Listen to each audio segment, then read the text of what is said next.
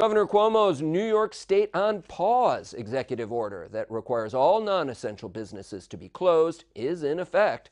But the governor and his team are also figuring out how to balance saving lives and protecting the economy moving forward.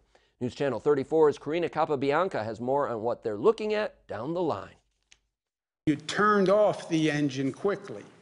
How do you now start or begin to restart or plan the restart of that economic engine? That's one of the issues Governor Cuomo is looking to navigate as more than 20,000 New Yorkers have tested positive for the coronavirus. We have to start to think about, does everyone stay out of work?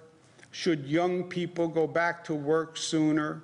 Can we test for those who had the virus, resolved, and are now immune? And can they start to go back to work? The governor says he's pondering Yale University Dr. David Katz's ideas that focus on risk stratification and more on isolating the vulnerable population. It also considers if having young people home from school and work could be putting the elderly more at risk. Could there be a more intelligent public health strategy that is more productive or less destructive for the economy?